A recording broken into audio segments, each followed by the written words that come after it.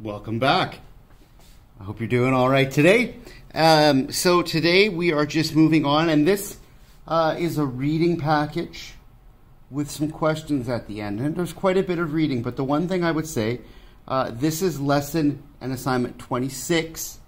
I call it the puppy pack because it's got these puppies on the front of it. So you're going to read this section and answer questions 1 to 9. That is your assignment. Now, what I will say about this assignment before you get started and submit pictures of your answers to me is that it's a good overview of what genes are, what DNA is, what chromosomes are, alleles, traits, dominant, recessive, genotype, phenotype. It's kind of everything put into one reading that we've kind of been talking about in chunks. So it's a good one to read. Do the questions as best as you can. Some of them are a little weird. I'll point those out. But let's just take a look down here. So we're going to start by just going over what DNA is again, right? So you'll read that.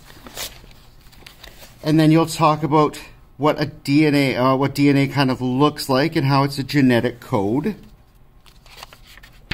And now chromosomes are made up of DNAs, and you get your CGATs with your phosphates and stuff.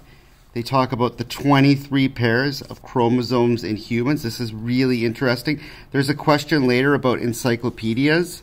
The answer is right there if you kind of read and make the analogy later. I think it's question number 6 or 7. Then we go into specific parts, right? If this whole thing is a chromosome, one section of it could be a gene, and that could code for like eye color, hair color, height, different little pieces of a chromosome. You'll read that. You'll look at that. You'll talk about inheritance with things like dominant traits, and obviously we'll talk about recessive traits. So if there's something you're not quite understanding yet, this package, it's a lot of dense reading, so take your time, no rush. It might help clarify things. Of course, and then after that, we will get to, right, crossing, doing Punnett squares, and you will do questions 1 to question 9.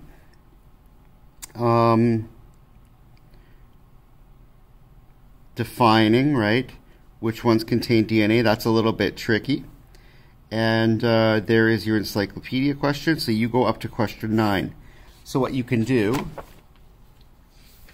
is take a picture of your answers, right? Kind of like that. That's what I would do.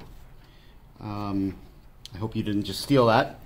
You should probably read it, especially if you don't understand what's kind of going on with genetics right now. You really need to spend some time reading this package. So your assignment for assignment number 26, the puppy pack I call it, is to take a picture of your answers and submit that to me. And we'll be doing, the next assignment is all practice Punnett squares. I'm talking like 6 or 7 pages of Punnett squares. And I find kids generally find this kind of fun. So take care.